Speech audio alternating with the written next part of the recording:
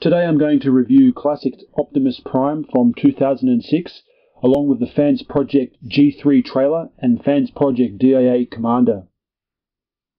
These Fansproject add-ons kits were sold on the heels of the success of the City Commander Armour, which came out a few years ago and was one of the first successful third-party transforming toy robots. If we get this out of the way, here is where we want the trailer for DIA Commander Armour to hitch to the back of the G3 trailer to make the V double, but as you can see, there's no wheels for it to ride on and no bar coming out of here that it can be used in the traditional sense to pull on the back of that. But what we do have is a little square peg hole that's normally used to connect to the back of Classics Optimus Prime. So if I put this aside and lift up the G3 trailer, you'll see that there's this odd hexagonal section under here. Looks like some kind of equipment storage container. What we can do is, let's just spread these apart to get them out of the way. Grab the sides of this and disconnect it from the base, allowing us to swing all the way to the other side, revealing another set of wheels. If we grab these wheels and just pry them out sideways like that, it can make its own little trailer module. Bending up this flap will fill in the gap of the trailer so it looks whole. This can peg right on to that. It's pretty simple. There we go. Now, I know that's not all in shot, so I'm going to pan the camera manually back and forward. Sorry about this.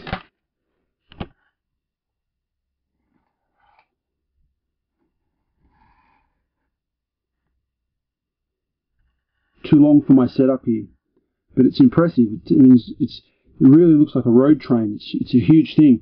It's a pity they didn't make a armor set in the same colours as Prime's trailer, like a silver. That would have been really impressive, and it would have looked much better in vehicle mode together, because you never normally see trailers having different colours like that. But anyway, it's well worth having, although most people are not going to display it this way because it's just too long. So what I want to do now is the transformation, but instead of transforming from truck to robot, which is the easy way, I'm going to turn it into robot first and then show you how to turn it back into this, because I think that's a more complex thing to do.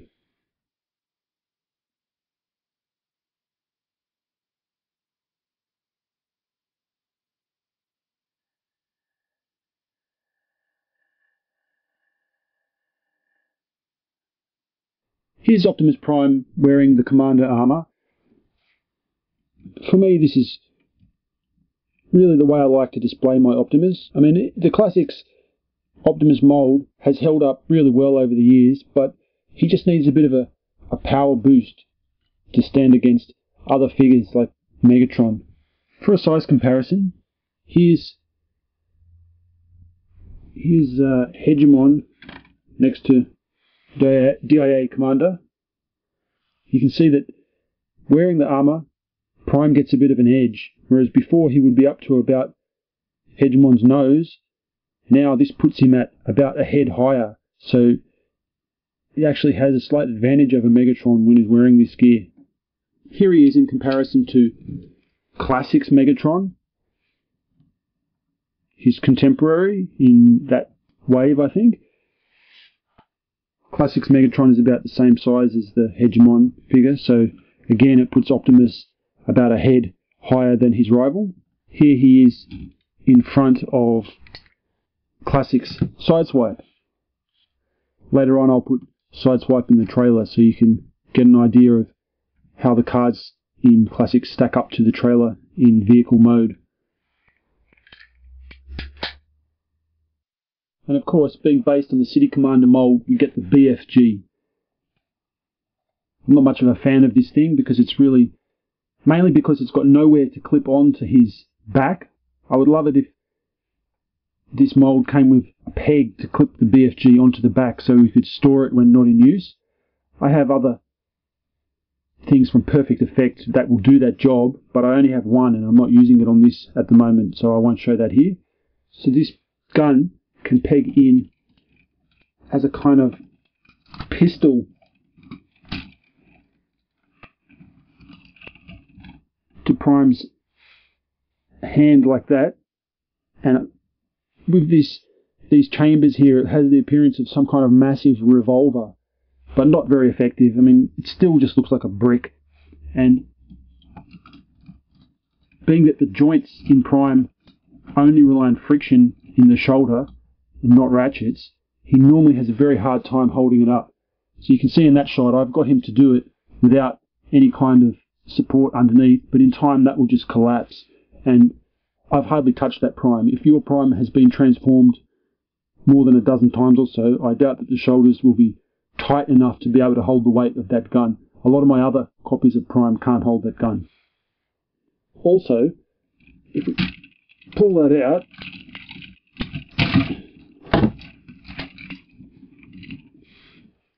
BFG can be transformed into an alternate mode where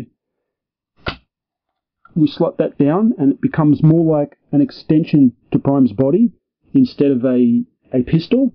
So that would be more like one of these Transformers Prime style body extension guns like Viacons have, for example. But the extra leverage of that length makes it almost impossible. Again, I've got a very stiff Prime here, so my one will just do it, but I'm amazed that that's working, to be honest. I think it must be rubbing on the Armour somehow. Yeah, there we go. It was just leaning on that. That's the only way I could hold it up. The Armour itself falls off at the drop of a hat, so posing, any kind of posing with this cannon isn't really practical.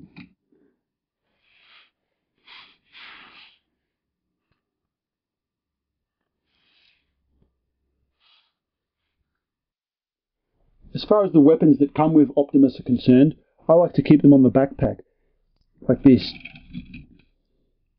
It doesn't show it this way in the instructions with the DIA kit, but I think it works out better this way. If I pop that off, you can see that there's this little panel, and normally that would be folded up underneath here, but I like to leave it exposed so that it can be a holder for this. Putting him aside, what we have here is basically just the wind vane off the top of Optimus's cab, along with the smokestacks pegged into it. I don't know if the holes that peg into are just a happy coincidence, or if someone actually designed it that way, but it turns out really well, and he can hold on to the peg for his rifle on the back, just like that. It is possible to use this setup to hold the BFG, but it's not very pretty, and given that there are other third-party products out there that can do this job, that's generally not how I store the gun. I generally just get rid of this when I put Optimus on display. To transform this into truck and trailer mode, the first thing we're going to have to do is get rid of all these pieces off of Prime. Just unpeg everything.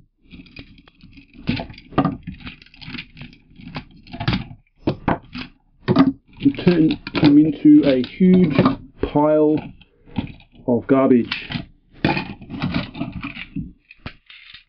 These boots can be a bit stiff, but I found on these later versions of the City Commander Armour, they come off a lot easier than on the original mould. I think that has been improved over time. With the BFG, one thing to note is that you've got to pull off this plastic joiner, and then here we go, here's our pile. To transform this pile of parts into a trailer, first we get the cannon, we fold it back over on itself like this, it tabs in at either side, this is the hole, this is the peg, Next, we put this aside. We put this little plastic joiner aside. We'll need that later.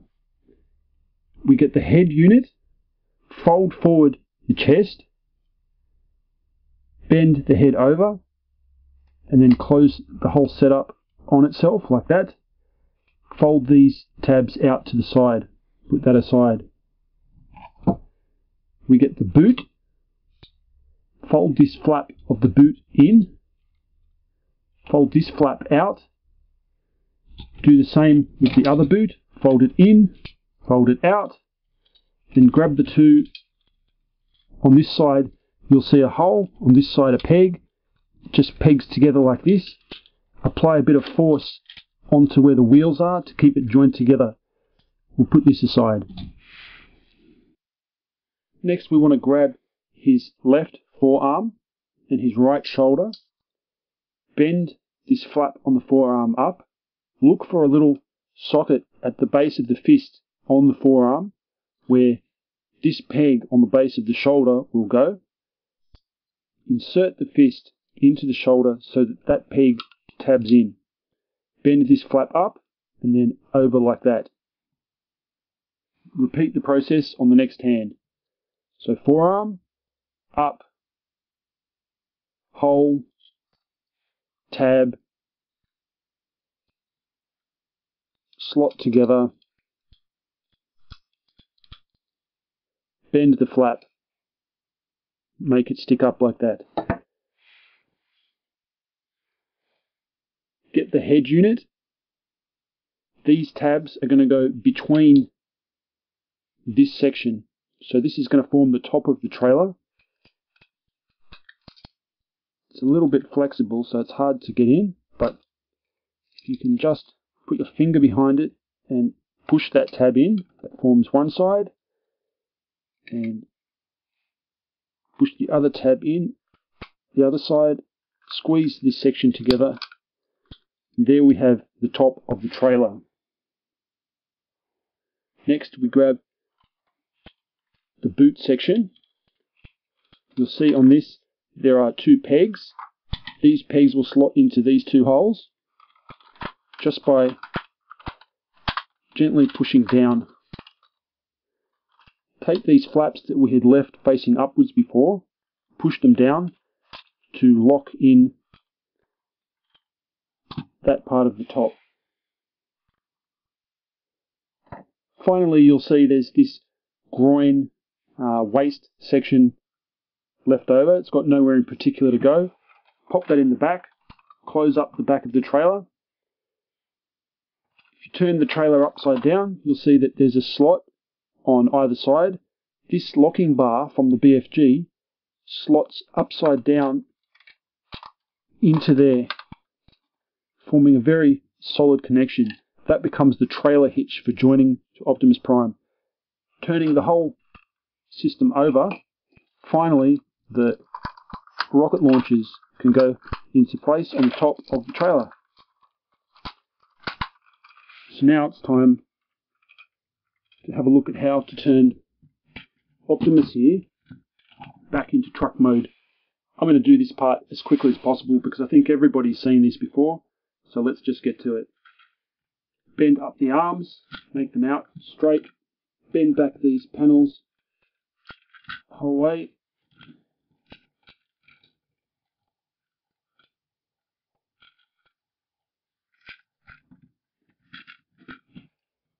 This goes back, head turns around, head into cavity, bend this down, rotate the whole upper body around,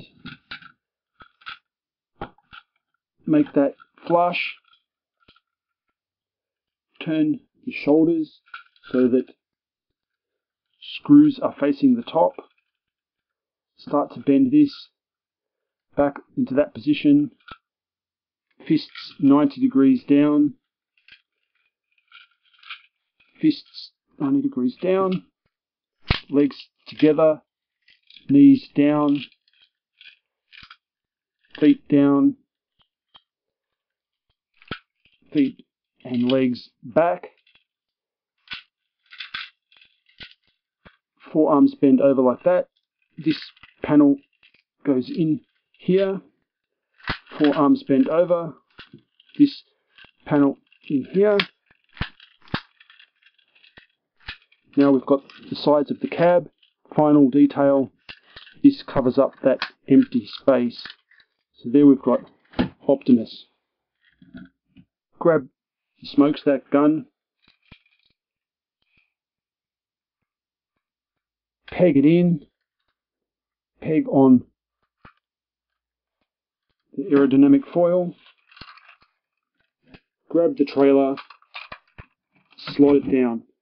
So that's the combined mode, the DIA Commander, if you just have those two sets. The G3 trailer can hold a variety of other Classics vehicles, so I'm going to put Sideswipe in. First, put your finger underneath the barn doors at the back. It's the best place to grab it. Just gently pry them open. Then we have another ramp in here, which is a nice touch.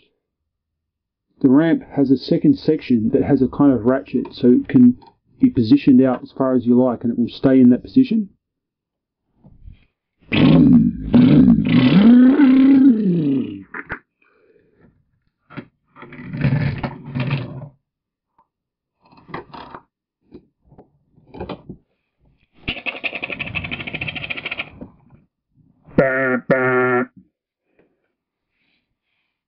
One car can fit in this section, so any of the Classics vehicles, especially from the original ones like Prowl, Hound, Sideswipe, Sunstreaker, Bumblebee, any one of those can fit in the back. In the front section here, we have Roller and the Command Center.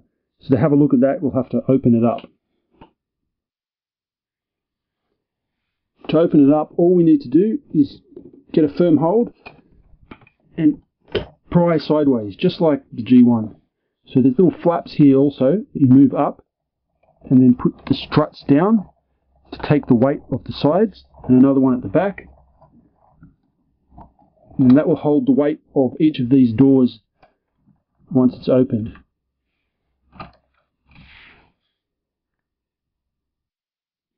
As far as Prime trailers are concerned, this is very similar in first appearance to a bunch of other trailers that we've got, but still it has enough unique features to make this my favourite amongst all the trailers that I have so far.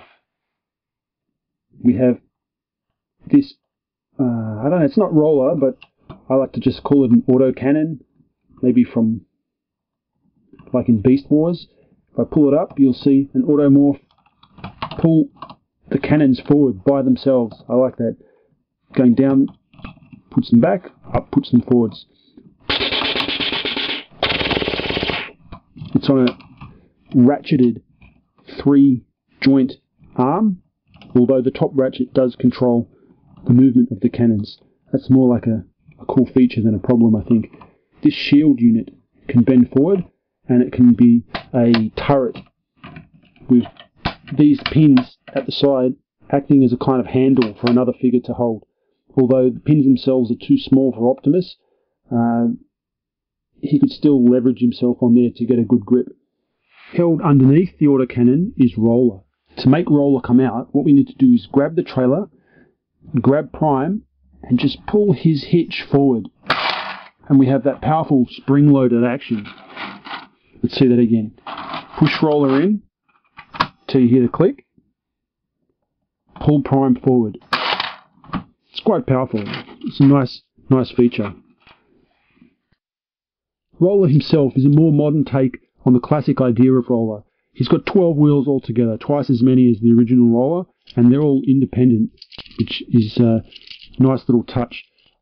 This see-through red plastic is a beautiful detail, and being that it only appears in one other small place on the trailer, I'm glad they decided to include this clear plastic instead of just painting over it, because it really adds quality to what otherwise might be a little bit bland figure.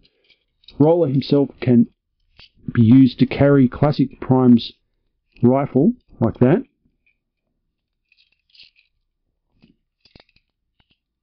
Or, if you prefer, you could disconnect the rifle, extend roller and do a minor transformation, and he can hold the smokestack cannon like that.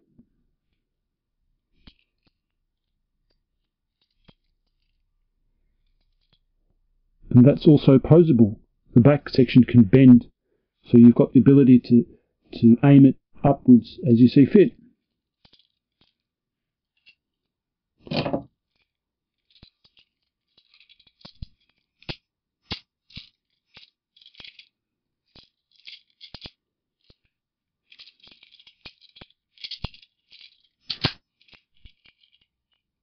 A nice extra touch that Fansproject added that really probably wasn't necessary in order to sell this, but definitely encouraged me to buy it when it first came out, being that this is one of the first times I'd seen this, are add-on weapons for other Classics figures.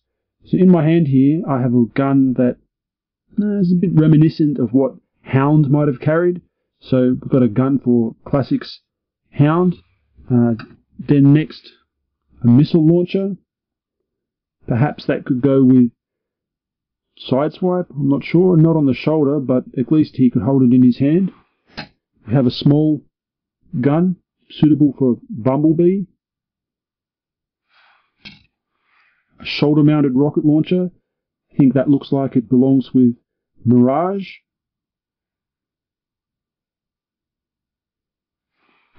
And finally a huge chromed sword, obviously for Classics Grimlock. All of my ones anyway, are still on the sprue. They come on this sprue, which is designed to be attached into the base. There are many pegs on the base, and you pick a spot at will and slot them on. So you can see it just solidly locks onto there. They don't have any particular spot where you put it. You just need to find a spot that you're happy with and join it on. You can hold all of them, so it's good for storage. As far as other details go, there isn't that much paint aside from the silver paint, but we do get these nice blue sections which are perfectly matched to the plastic mouldings on the roller and command module, and the grating on the floor panels of the middle section has a light grey wash put through it, so it provides a kind of separation between the walls and floor. I would have liked if the grey wash had been put on all the sections, like on this grating here. I'm not sure if that was just because they thought it should be different or because financial constraints, but anyway, this floor section is really beautiful to look at. It also features that paint on the ramp, and it makes it stand out, whereas trailers like the one that comes with Masterpiece like MP10 Masterpiece Prime, they are just straight out silver. I would have been really happy if I had seen this on some other toys. It's one of the areas where Fansproject are more free to excel than the big companies probably. One other small feature of Roller is that if you bend this section over, he can pull Prime's trailer. Whether by intention or just coincidence, I'm not sure. But in order to do it, all you got to do is grab the trailer up like this and slot that in. Now, it kind of locks. He won't be able to turn, but at least he will be able to pull the trailer.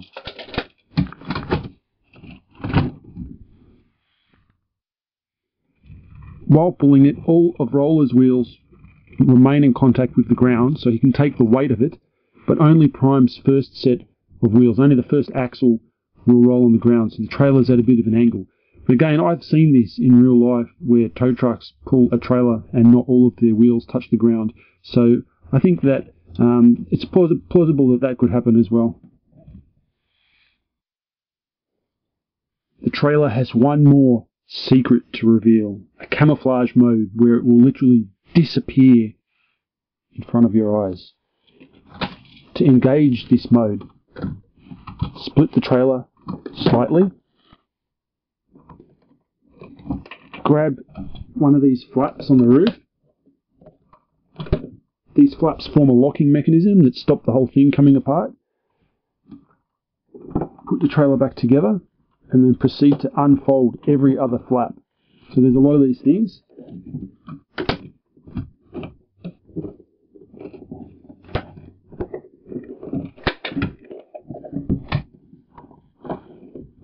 And there you go. It's gone. I know what you're thinking. Unbelievable, isn't it? Disappeared right in front of your face.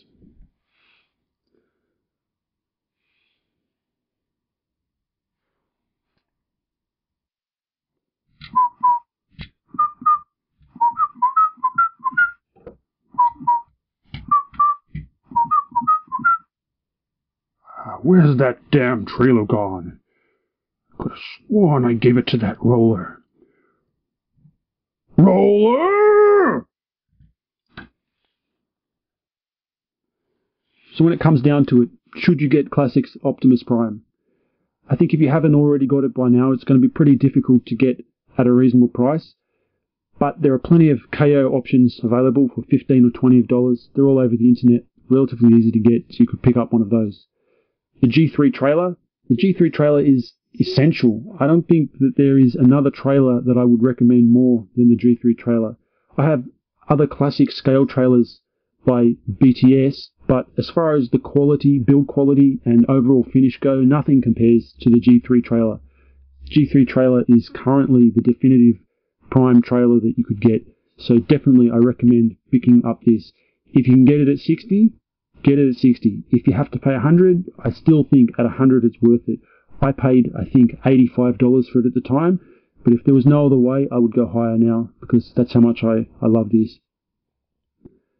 As far as the DIA Commander Armour is concerned, I don't think that it is any longer worth picking one of these up at the price that a real one goes for. I mean, these things, the real ones, are getting quite expensive now. And when you compare it to the KOs you can get, you can pick up a KO of the DIA Commander Armour for $35 or $40. I think stick with the KO. It's not worth spending aftermarket dollars on one of these trailers, especially when you consider there are so many repaints of the City Commander Armour that if you have one of those other repaints, it will probably do. So that's my review. Thanks for watching.